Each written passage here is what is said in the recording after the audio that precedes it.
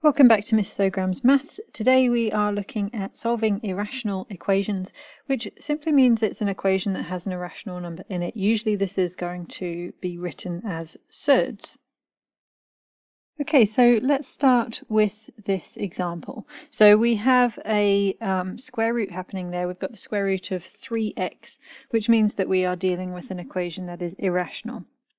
Now we want to be able to get rid of that square root, and the easiest thing is to make sure that we isolate it first from the other bit. So if we do x minus 6 is equal to the square root of 3x, now we can square both sides. So very carefully make sure you're squaring all of the terms that you need to. So I've actually written them in with brackets to make sure that we don't miss anything. So we get x squared minus 12x plus 36 as that square over there. Now if we square the square root of something, we will end up back with the original, so that's simply just 3x. Now we can rearrange that, so we get x squared minus 15x plus 36 is equal to 0. This one we can factorize, so we get x minus 12, x minus 3. So x is equal to 12 and 3. Now, the last step in this is to check whether our solutions are valid. So we need to put them back into here. Now, the reason for this is actually because of this line here where we squared both sides.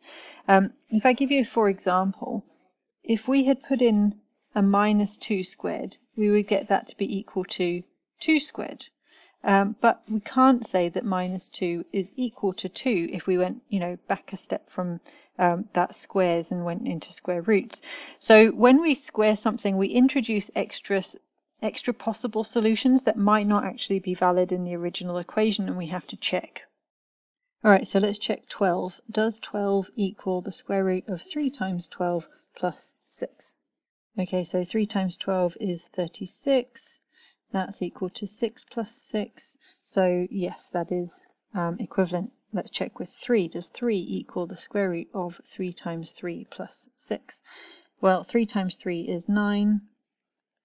The square root of 9 is 3 plus 6. That does not work. So our final solution is x equals 12 as the only valid solution that came out of our working out. All right, we'll do one more example just for luck. So we've got 3 plus 2 root x equals x. So let's first of all rearrange that so we can isolate that square root to be appearing on its own. So we get 2 root x is equal to x plus 3. And then we are going to square both sides.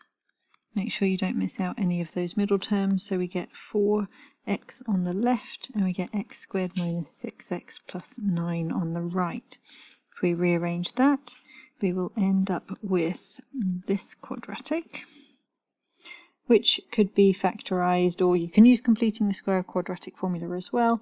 This one comes to x minus 9, x minus 1. So we get that x is equal to 1 or 9.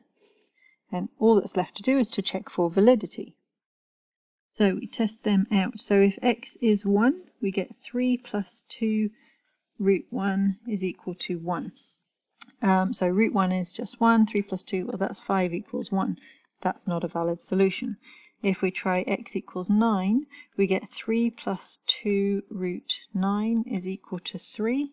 Actually no, it's equal to 9, x being 9. So we can check that 3 plus 2 times 3 would equal 9.